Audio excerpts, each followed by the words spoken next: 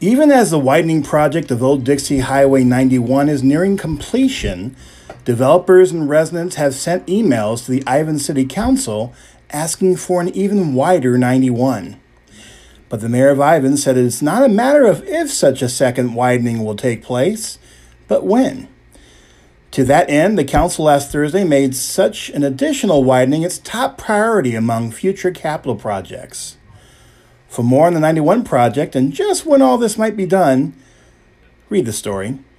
This is Chris Reed reporting for St. George News, your #1 source for local news.